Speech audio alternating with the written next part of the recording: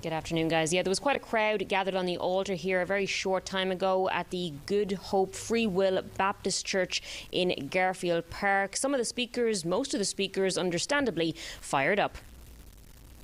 You cannot continue to get money for your election campaign from the NRA and then become witnesses for them and not representatives of the people that elected you. Father Michael Flager among many faith leaders who spoke, each calling for the same thing: the passing of House Bill 5855, urging lawmakers to vote yes when it comes to the Protect Illinois Communities Act, put forth by State Representative Bob Morgan. The act would do a number of things, including banning the sale or purchase of assault-style weapons and high-capacity magazines. It would also raise, for example, the minimum age to purchase a firearm to 21. The event today happening right down the street from where 14 people were shot in Garfield Park during a drive-by on Halloween whilst attending a vigil for a loved one.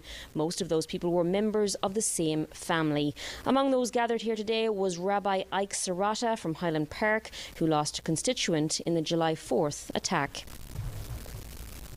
This is personal, but saving life is something that's imperative for every one of us here. We've all been touched by it personally. It's the people that want it to get passed. As you witnessed today, there's many clergy, many stakeholders from this community throughout the entire Illinois have come together, standing, saying, speaking the same language, saying the same thing.